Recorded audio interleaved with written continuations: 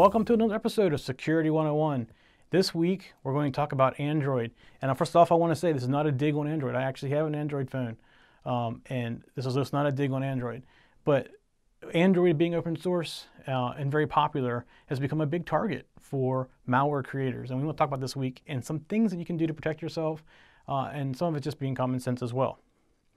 First of all, like I said, Android is number one in the smartphone software industry right now. It's growing leaps and bounds. You find Android in all kinds of things now. You can even find Android in TVs. You find them all over the place. So Android is becoming very, very popular. Because of that, like I said, it's been a big target for malware creators. And the other thing about Android is Google created it to be open source. They want it to be open. That was intentional, and it's to get the community to build for the Android platform. The problem with it being open and so popular is it's very easy to write malware for. So one of the other problems with the Android is the Google Play Store is trying to follow that open community type of design as well. So they don't restrict the items that are in the Play Store very much. I mean, they do some little checks on it, but a recent check by F-Secure back in the third quarter of 2012 found 55,000 of the apps, actually a little more than 55,000 of the apps in the Play Store were malicious. So you could be downloading an app from the Play Store and it be a piece of malware or malicious, and you don't even know it. It disguises itself as a game or some other app that's interesting to people. That's how they're distributing it in the Play Store. It just hides inside. It looks like it's running normally, but it's in the background. It's stealing stuff from you and installing other things, just doing nasty things in general. Okay, there are a number of things you can do to help protect yourself with Android.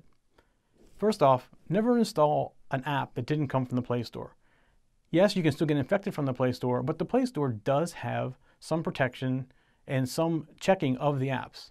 Although it's not a curated necessarily like an Apple App Store where they actually tear your programs apart, see what they're doing, and sometimes, a lot of times deny your programs because it's doing something questionable. Android's taking the more open approach, or I should say Google's taking the more open approach. The Play Store as well, where they want people to create things. They're not going to curate it. They do some curation, like I said, but obviously they're 55,000 pieces of malware.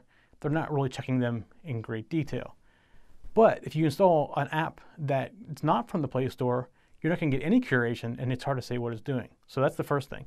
Secondly, don't root your device. A lot of people root devices to do more features. The problem is when you root your device, the protections that are built into Android, a lot of them don't work anymore.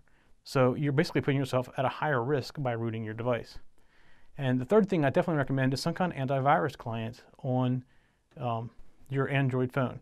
There are tons of them out there. All the big malware manufacturers can make the same AV software, similar AV software to make on Windows and Mac for Android as well. Now I'm using one that's probably not well known in the PC world called Lookout, and it's working great for me. I can't recommend necessarily Lookout. I don't want to recommend any software. I want you to go look at what you have out there for yourself. But some kind of AV software, it doesn't take up much space on the device, and it does a lot of great protection for you as well.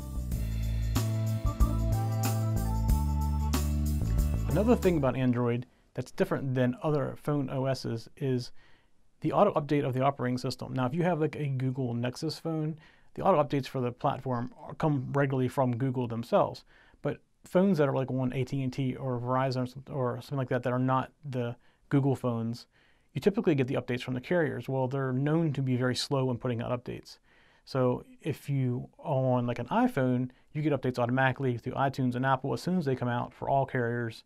And it's all built in. But phones from AT&T, like from the Galaxy X3, which is like X3, which is what I have, you just can't go out and download the update from like Samsung. You have to wait for Verizon or AT&T, whatever your carrier is, to come out with the update for your phone for them.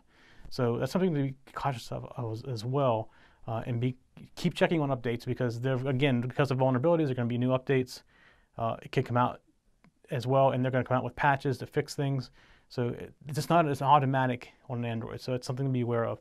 Most people don't even realize, or think of it. They get a phone. In the old days, they didn't do anything to the phone, and a lot of people are still doing that with Android. They get the phone, it still is working, no reason to do an update. But there are reasons to do updates on smartphones. So just something to keep in the back of your mind.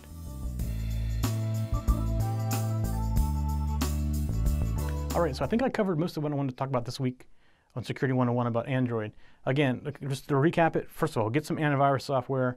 be careful what you download because there's a lot of it out there, and don't root your device. As I mentioned in a previous episode about passwords, make sure you have a password on your phone as well.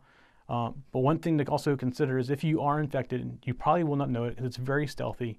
And as it's on your phone, they're going to steal other information about you, your contacts as well, in the background. So just be careful with it. It's more of an informational thing this week. No big risk or anything going on. All right, that's it for this week on Security 101. We'll see you next week.